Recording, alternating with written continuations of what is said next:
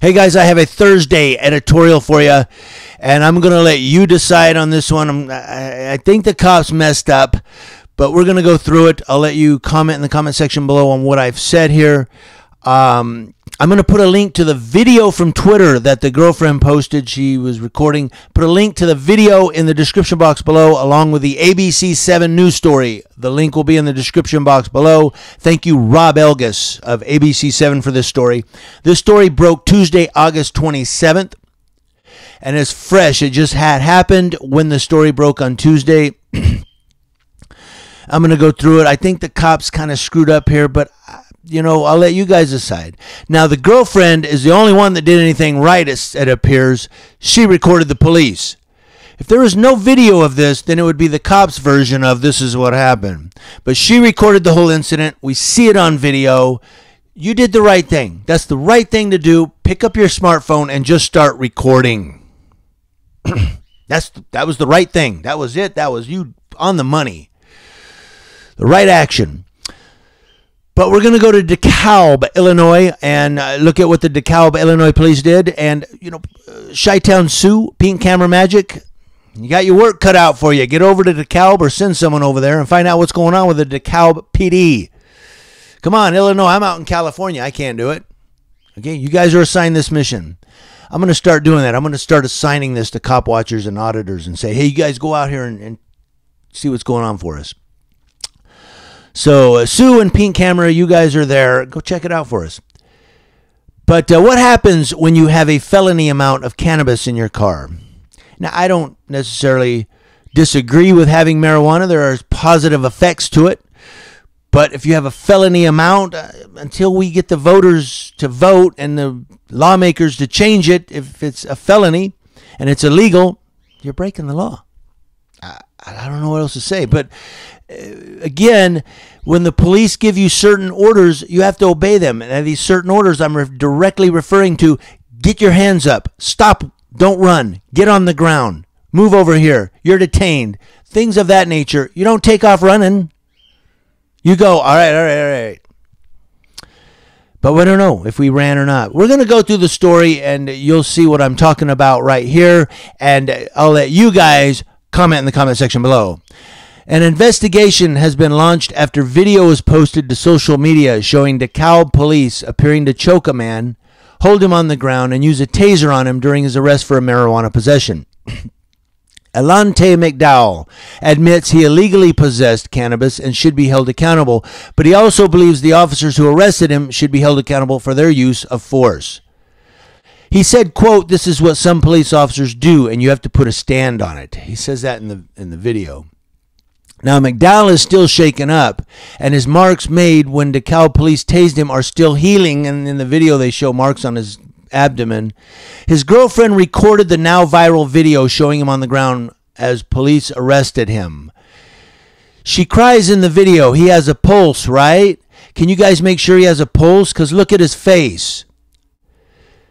Now, McDowell said, he said, quote, and he says this in the video, if your fellow officer or fellow mate is doing something incorrect, you need to be like, hey, you guys just tased him or you're choking him. Stop that. Acting on a tip McDowell had marijuana, officers pulled him over on Annie Glidden Road near Lincoln Highway. In a statement, the DeKalb Police Department said a felony amount of cannabis was found, and McDowell attempted to flee. Officers attempted to restrain McDowell, who continued to resist. The statement continued, the DeKalb Police Department is reviewing all available video footage, and statements regarding the use of force in this incident. Now, McDowell says, quote, here, "It's not okay. It needs to get out there. It happened one too many times. This happens every day." 4 years ago, Illinois passed a law banning excessive force like a chokehold in specific situations. An investigation by Illinois State Police is ongoing. The DeKalb officer involved has been temporarily reassigned during the investigation. So, this happens every day. It seems like now we're doing editorials on cops who are going over the limit, who are breaking into people's homes and doing stuff. And, you know, some people may say, well, he was a felon and he ran from the police and he resisted, so he got choked. A chokehold, it doesn't hurt anybody. Well, if Eric Garner were here today, I think he might tell you differently. And I only said that just now because I know I'm going to get people who go, well, he was a felon and he ran from the police. Boo, boo, boo, boo. You know, again, I'm going to say it. I don't care what a person does in terms of like running from the police or fleeing or being a felon in possession of something or whatever. It's not the job of the police to choke them out, to tase them, to punish them, to say, you're getting punished now, punko. You know, it's their job to detain and, if needed, arrest and take in for the DA to press charges. That's their job. They're law enforcement officers. They're not punishers. They're not executioners. They're not judges. They're not attorneys. They're police officers or deputies. They're law enforcement officers. But some officers, the adrenaline gets to them and the hype gets to them. And I understand that they're human. I understand that the adrenaline and the blood pressure's up and everything's going on. Oh, my God, oh, my God. I get all of that. However, in a law enforcement career, it takes a special person. It really does, because you have to be able to bring your blood pressure down and slow your adrenaline and go, breathe, breathe, breathe. It's over. It's over. It's over. But some cops don't know how to do that, and they just keep it going. And that's what happened to Eric Garner, and that's why he's no longer with us, because the cop didn't know how to back off his adrenaline and his blood pressure. He, in my opinion, humble opinion, he got pissed off and he choked the guy to death. And in this case, we kind of have a similar situation. Now, in the video, you see him reaching out. He's reaching for his life. He's being choked, and he's probably getting scared, and he's thinking, I'm about to die here, especially after the Eric Garner story. And then it resurfaced when they went back to that police officer being terminated. So these guys are scared out there, and I'm talking about young black men. They're scared. The cops put them in a chokehold. They think, I'm going to die now. So do they try to de-escalate it? No, they start tasing him while he's being choked. So I'm out of time. I'm going to put a link to the video and the story in the description box below. I want to know what you guys think, letting you know what's going on with law enforcement across your nation. This is another one, guys. And, I mean, no, he shouldn't have ran from the police if he did.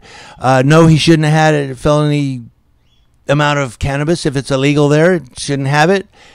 But that doesn't mean the police get to choke and tase him at the same time. That doesn't mean the police get to escalate it and go, stop resisting. Stop resisting. You're still resisting. You're still resisting. No, de-escalation. You know what the word de-escalate means, cop? Some of them don't. Thank you, guys. News Now Ukaipa, letting you know what's going on with law enforcement across your nation. And thank you for watching. I love every one of you.